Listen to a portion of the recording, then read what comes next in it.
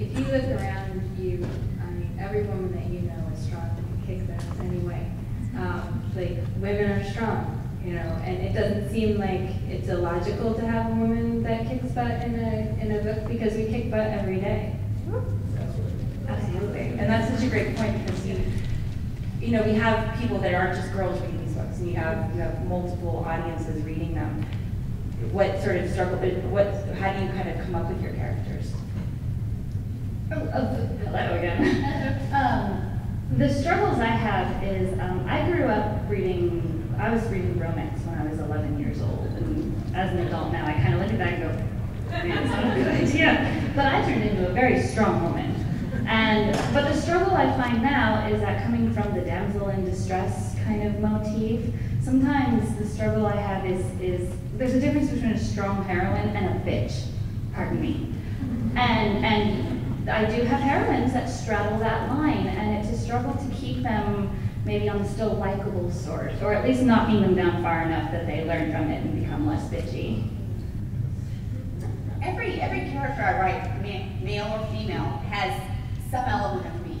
They have to have some element of me or I can't get into them. I've got to find that piece of it. It may just be one character trait, but it has to be something that is core to their personality for me to truly understand them. I need to write a character. I've got to climb into their skin, see out of their eyes, feel what they're feeling.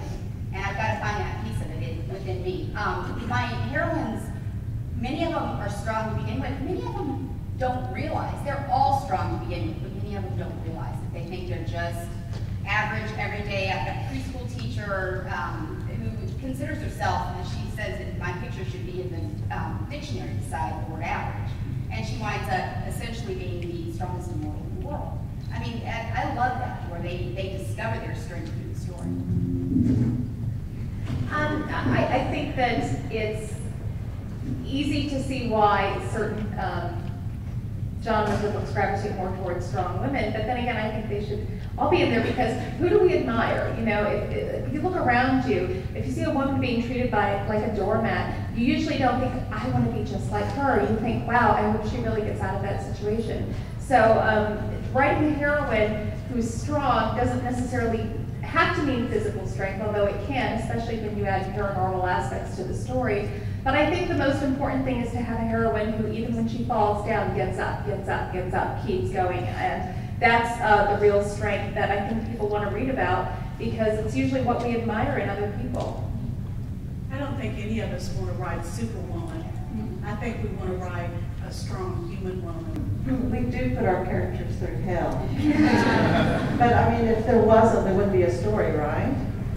Without conflict, there's no story.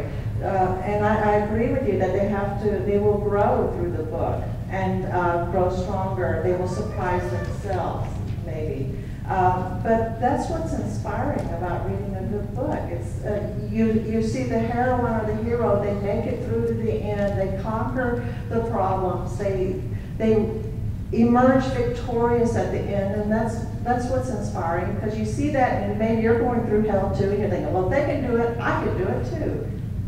The heroine in the Charlaine Vampire series, Merritt. Thank you. Had kind of a tough go of it. She's made a vampire basically on the 3rd page of the first book, and all brought up in fairly generous, wealthy circumstances. She's basically been independent her whole life.